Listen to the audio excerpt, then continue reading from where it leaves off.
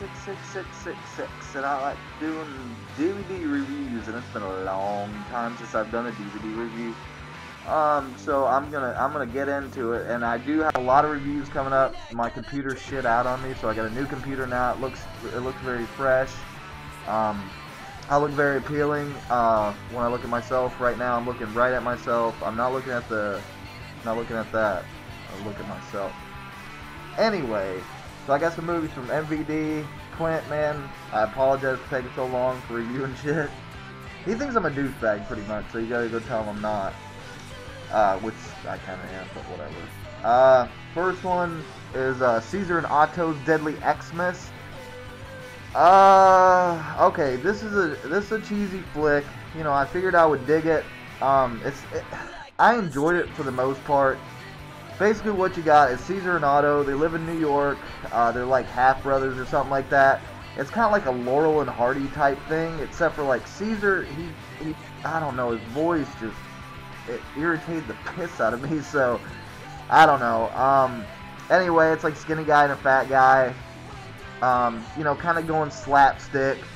What the story's about is they're like getting together this Thanksgiving dinner, and they got all these people they're trying to invite over. Nobody turns out to show up for the Thanksgiving dinner, and my reviews suck. Now I know I don't do them. Thanksgiving dinner. They got a list of people. Nobody came. And they also work at this, they work for like, what is it, Xmas Enterprises, I think? Yeah, Xmas Enterprises, and they play, like, Caesar plays Santa, and Otto's like an elf, and they work over there, and one of the workers that work over there, another Santa, he gets a list of people that were invited to the Thanksgiving dinner, and he starts killing them one by one, and so, like, you got, you know, everybody running around. You got a little bit of blood in this one. Not too much. I mean, there's blood and stuff, but this is basically like more comedy. You know what I mean? Like when the comedy outweighs the horror. And sometimes I like that. With this one, I thought it was all right. You know, it's okay. I don't know. This one, yeah, sang by Riora. I think I said that right. What do you think? No. It says Avant-Garde Adventures of a Vampire. I figured this one would be pretty cool. You know, I figured it'd be maybe along the lines of like something weird like Eraserhead or something like that, you know. But this movie is just weird. It's 50 minutes long, so it's a pretty short watch. You know, it's this chick, she's like half vampire, half human. And at the beginning of the movie, like her boyfriend's, they're in a library or some shit, and he's telling her like some story about an old vampire that supposedly is on a bolt, and he came to Japan, and you know, he's like, I don't know, he's in hibernation or something until something tickles his fancy, and she's the one to tickle his fancy. Vampire starts coming out. There's a vampire family that gets hooked up with her. You know, she can't keep her bloodlust away from her boyfriend. It's a really, like, there's a story in there, but it just goes, I don't know, maybe I'm just a dumbass, but it just kind of went way too, like, arty-farty for me. It did have some really cool-looking shots and shit. I'm not saying it's a piece of trash or nothing like that. It does have some really cool-looking shots, and I think people into, like, weird avant-garde shit should check it out, because, I mean, it's not terrible or anything. I don't know, it's not my kind of thing. And then I got this one. This was pretty fucking awesome. Hate Crime, James Brissac. I don't know why I had to look at that. I've talked to that guy on Facebook. James Brissac, but yeah, Hate Crime. This one is about, it's a found footage, well, kind of found footage. Anyway, basically what it's about, it starts out, you got like this kid having a birthday party. It's just a family, you know, they're in their house. And daddy's gonna record it just to, you know, capture them memories. And all of a sudden, you know, like, they put the camera down for a second, he has to go get something, and then you hear screaming and all this other shit, and these dudes break in. They're Nazis, and the people that they're having a birthday party, they're Jewish. So, of course, the Nazis don't like the Jewish family, And yeah, they terrorize them. You're gonna see, like in this movie, you're gonna see like mommy get raped in front of, you know, whole family, including young daughter and you know, little sister. You're gonna see a young boy get killed. You're gonna see a young boy get marionetted around like Weekend at Bernie's, you know. You're gonna see a kid get a swastika burned into his face. You're gonna see an eyeball get ripped out. You know, another thing that surprised me about this movie is, you know, they get a hold of the people's cameras, so they're gonna film the whole thing on tape. But it really isn't that shaky, you know. Usually with shit like this, you get real shaky cam and stuff like that.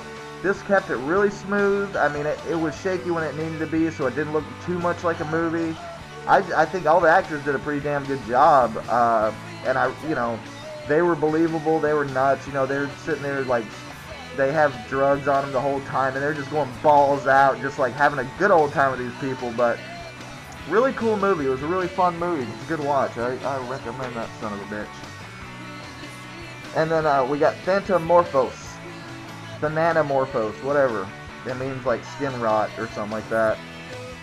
This one is starts out. It's got this chick living in her little flat, and yeah, she's got this boyfriend, this big douchebag. He just comes over there and rams her every now and then and leaves, and she feels kind of empty inside. And so, you know, he's just doing her and leaving, and she's like not feeling fulfilled, and she just goes walking around the house naked like 90% of the movie. So you're gonna see a lot of tits and pussy. You might even see somebody's dick in there. There's a dick in there, so if you don't look at it, it's in there. There's a dick in here. Where was I? Yeah, so anyway, she's screwing her, she's leaving, she's whatever, sad, wow, crybaby. And also on top of that, like, she tries to have a party with her friends there, and the landlord comes, kicks them out, and just everything's just kind of shitty. It's going shitty for her. And she wakes up and she starts rotting. Different shit starts happening, like her fingernails start falling off. She has to rip them out, you know, shit like that. You know, she starts getting all these bruises on her and bed sores. And that, you know, there were some pretty cool gore parts in this. I did enjoy that.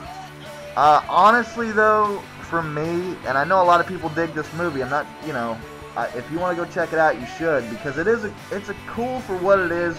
I thought it took way too long to get certain places because I have ADD, so maybe that's it. I'll blame it on myself. So it's a slow burn, you know what I mean? And it all takes place in pretty much one location. That's her apartment, and I don't know. I just didn't feel like enough happened. You know, it just. I mean, it's how fucking long is this? It's 100 minutes. I think they could have did this in 70, and I think I probably would have enjoyed it a whole lot more if it was like 70 minutes long. It's just a little too long, a little drawn out. Great looking shots, good acting, good gore. You know, check it out. It's not that bad. I don't know what I'm talking about. All right, so that was just some MVD stuff I got. I'm just gonna go ahead. I'm gonna make this shit short, man. You don't wanna watch my ass all day talking shit. But I got a lot of independent stuff, and you know, for those of you that are into supporting independent horror and stuff like that, there's a Facebook group. It's Farmer Vincent. This is his Facebook name on there. He's got a page called Beneath the Underground. And he's doing a lot of cool shit with it. Like, at first it was just, you know, a group would go into and talk horror, you know, on independent directors and shit, and they would come in there and promote the movies, and it was cool.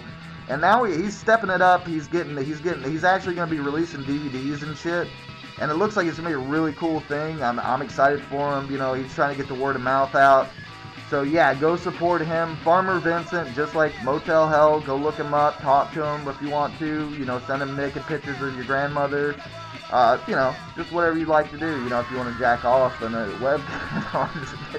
No, don't do that. I'm just kidding. So first off, I'm just gonna go ahead and talk. Jesus, I stall. I'm just gonna say, these are some shit. This is some. Damn it, it's not shit. I hope you don't get offended. None of this is shit.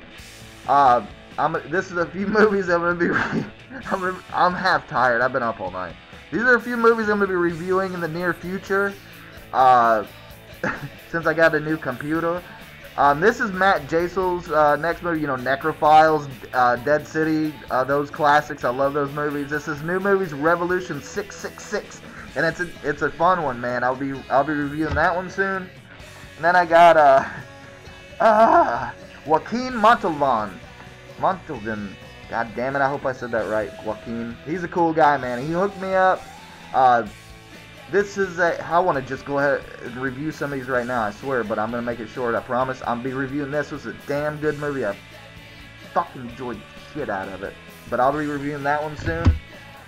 And then I got Dante Tomaselli's Torture Chamber. Good dude, man. He sent me a lot of stuff, just talking to him and corresponding with him. He sent me all those, you know, he signed a bunch of promos and stuff, sent them to me. Real nice guy. Real nice guy. Is in it for the right reasons, so I'm excited to check that out. I haven't watched that one yet.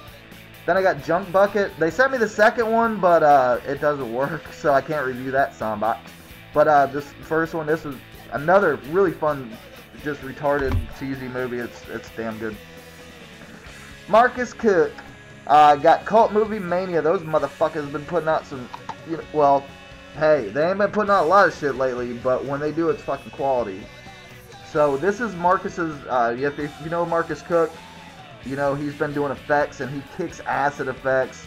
He's doing a bunch of shit lately. You may know him for 100 Tears. You may know him from the movie Fell, which if you haven't checked out the movie Fell, go buy it. It's awesome. I'm telling you, I've recommended that shit like a billion times. Rot, this movie kicks ass. This was what he made when he was 18 years old. Bunch of punk rocker friends he had, just like Hank, you know, decided to make a movie, and it's really fun. It's got Joel Wynkoop, B-movie king, Joel Wynkoop. It's just a good time. I'll talk about that later.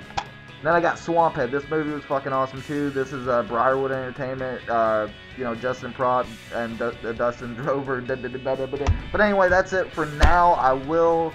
I promise I'll be reviewing those soon. There's probably other stuff I gotta be reviewing. I've got such a list of stuff, and I'm an asshole, and my computer was a piece of shit. I got a new one now, so quit crying. Here we go, and bye, baby.